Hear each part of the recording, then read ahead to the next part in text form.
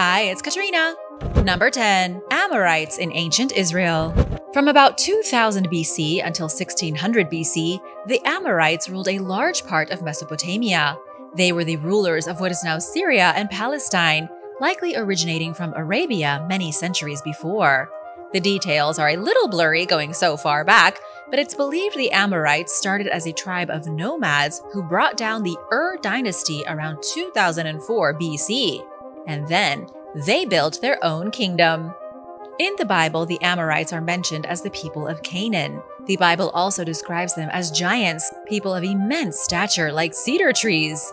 And in Deuteronomy, the last book of the Torah, the Amorite king Og is said to be the last of the legendary giants. But the scary part about the Amorites is that they supposedly sacrificed their children to their false gods.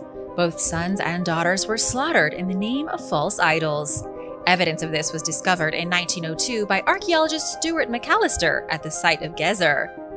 He uncovered an ancient altar used by the people of Canaan to worship their gods. And here, he discovered what appeared to be evidence of child sacrifice in the form of infant skeletons. This seems to confirm what the Bible says about the Amorites.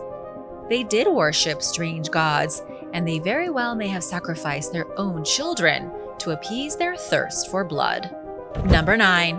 Japan's Calamity Stones. All along Japan's coastline are some terrifying ancient stones.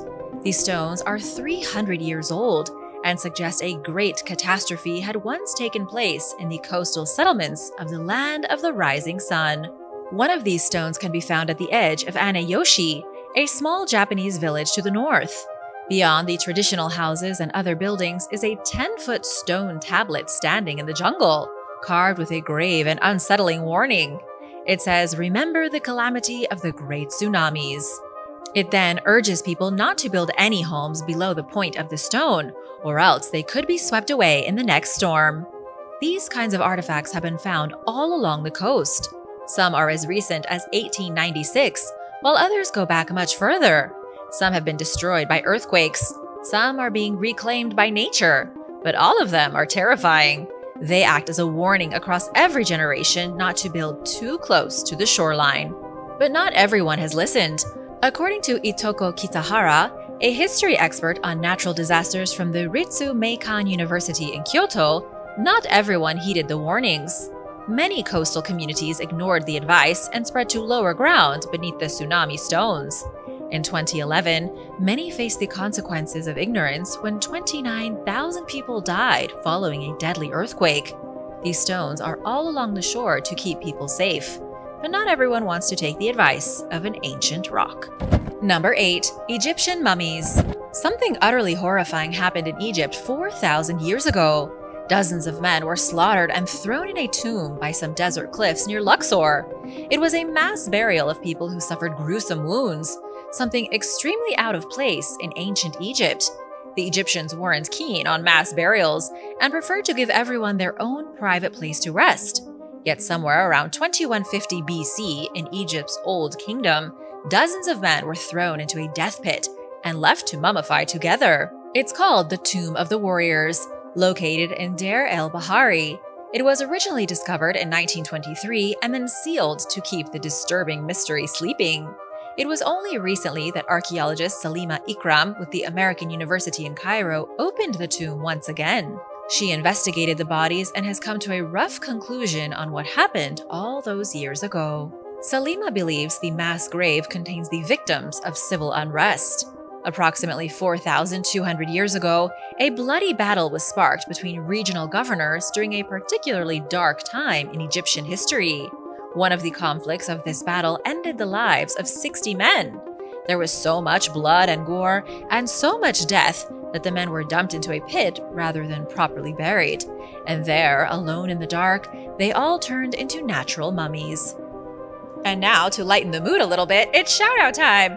I want to say a big thank you to Rose Nelson and David Clark for supporting this channel. Be sure to subscribe if you haven't already for more videos about incredible history. Number 7. The Blood of Louis XVI. In Paris in 1793, King Louis XVI of France lost his head. It happened in full view of all the people who had shown up to watch the spectacle. In typical 18th century fashion, those on the scene when King Louis was beheaded rushed to his body and dipped their handkerchiefs in the king's blood. Many years later, one of these morbid souvenirs was discovered by an Italian family. This family had been in possession of a hollow gourd for over a century. The gourd was inscribed with a rather peculiar phrase. On January 21st, Maximilien Bardelot dipped his handkerchief in the blood of Louis XVI after his decapitation. The gourd was also decorated in scenes from the French Revolution. Inside it was one of the blood-soaked handkerchiefs from that fateful day. In 2009, the family sent the handkerchief with Carles Lalueza Fox, an expert in paleogenomics who specializes in ancient DNA. This was a huge order because finding blood from a dead French king is not the easiest thing to do.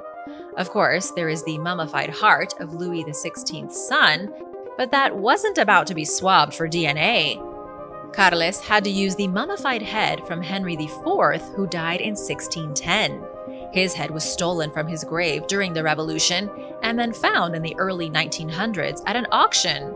It was a ghoulish ordeal, and in the end, the blood was not verified as belonging to the king.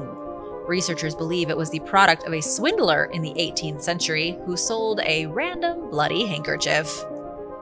Number 6. The Zombies of Yorkshire. In 2017, archaeologists announced a shocking discovery. They found knife marks on approximately 137 human bones excavated from the tiny Yorkshire village of Warham Percy in England. The bones were originally found in the 1960s, but only recently were the knife marks identified. At first, researchers weren't sure what they were dealing with. It almost looked like a case of medieval cannibalism, but instead, it looks as though the knife marks had something to do with a fear of zombies.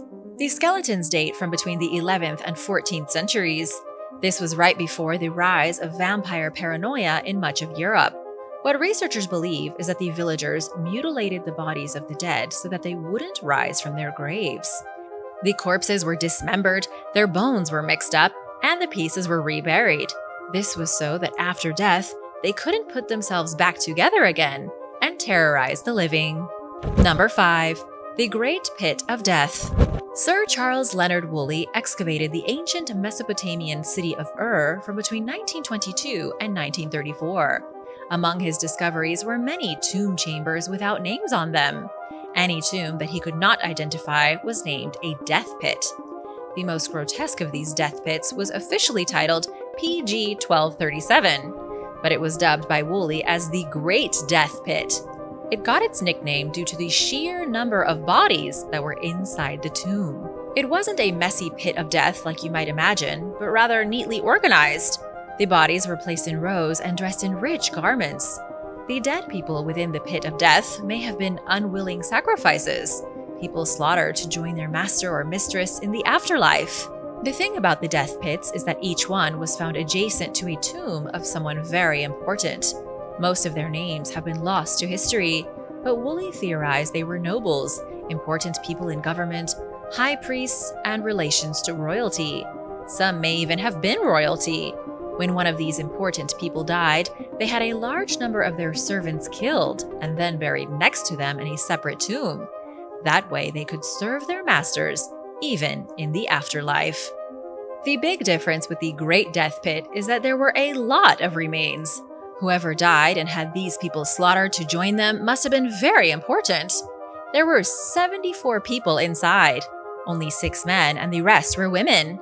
This suggests it was a man who was responsible, a man hoping to enter the afterlife with 68 female servants.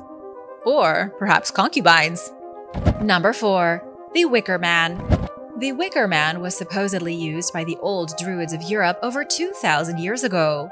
According to what Julius Caesar wrote in his commentary of the Gallic War, the Gauls also participated in the terrifying ritual of the Wicker Man.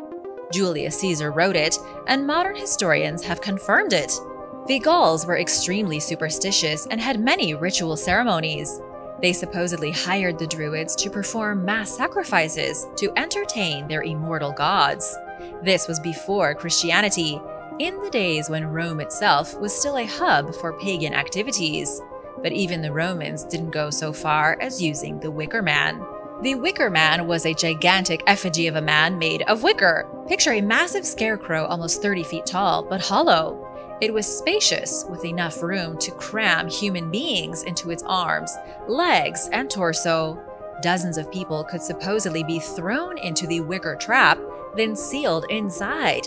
It would then be burned, and all the people stuck inside the Wicker Man's body would roast alive. It was horrendous and brutal, and it may have really happened. Julius Caesar, as unreliable as his own account may be, could have been right. Modern archaeologists have found evidence of human sacrifice in Iron Age Europe. Men have been found sacrificed in bogs throughout the countryside, such as in Denmark.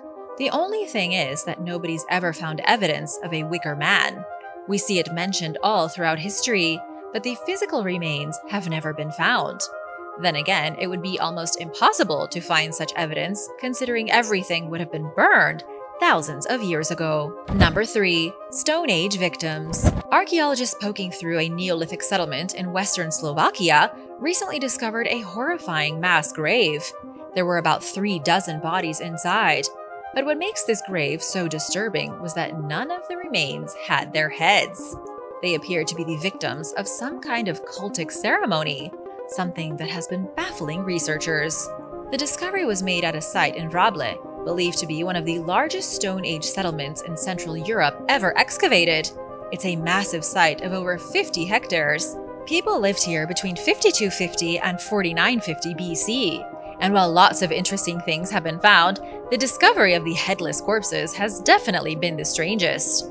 Other than the bodies, researchers have found over 300 longhouses, a fortification that was built around the settlement before it was abandoned, and a defensive ditch to protect themselves against enemies.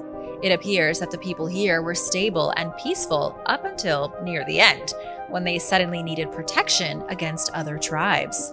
It was excavations in 2022 that revealed the mass grave. 35 individuals who were the victims of cult sacrifice were buried here. They weren't buried very nicely either, with the skeletons found haphazardly as if they had been dumped into the pit without care. There were men, women, and children, but nobody has found where their heads went. The heads were definitely taken from the bodies, but scientists are clueless as to what the Stone Age people did with them afterward. For that matter, no one knows what the point of such a barbaric ritual may have been. Number 2. Prehistoric herpes. The disturbing prehistoric roots of the cold sore virus have been traced thanks to ancient DNA. As of right now, about 3.7 billion people across the world suffer from the herpes virus, which causes sores to grow on a person's lip. For the first time in history, the ancient genome of that very virus has been sequenced by a team of scientists from the University of Cambridge. One of the samples used in their research came from a young adult male dug out of a medieval graveyard. The individual died in the late 14th century. He suffered a grotesque dental abscess and experienced cold sores. By looking through the ancient DNA, researchers learned that the modern HSV1 strain began about 5,000 years ago. That was around the same time that Bronze Age migrations into Europe from the vast grasslands of Eurasia began. Nobody knows exactly what happened, but the people coming from the grasslands mixing with the Europeans, along with a population boom, caused kissing sores to spread like wildfire. Number 1. Death of the donkey. In southern Israel, archaeologists discovered the bones of a donkey. It wasn't the most terrifying discovery, but it's still a little creepy to see the bones of a donkey from 3,500 years ago. The skeleton still had a copper bit in its mouth and saddlebags slung over its back. Researchers believe the animal was well liked in its community, and it was likely sacrificed as part of a mysterious ritual in the Bronze Age. Donkeys were extremely valuable animals in ancient Israel. It was thanks to the donkey that caravans were able to create trading networks as far back as the 18th century BC. Small, insulated kingdoms were able to trade their wares a great distance because of donkeys. The pack animals were like the U-Hauls of the Bronze Age. This particular donkey did not participate in any trading. Researchers from Israel's University of Haifa say it didn't do a day of hard labor in its life. There was no evidence that the donkey was driven or ridden for any long period of time. It was only about 4 years old and had likely been somebody's pet or a local resident of the temple where it was found. Researchers believe the donkey was brought up with great respect, then humanely killed as part of a sacrifice to appease the gods. Thanks for watching! Which of these creepy discoveries did you like hearing about the most? Let me know in the comments below, and be sure to hit that subscribe button, and I'll see you soon. Bye!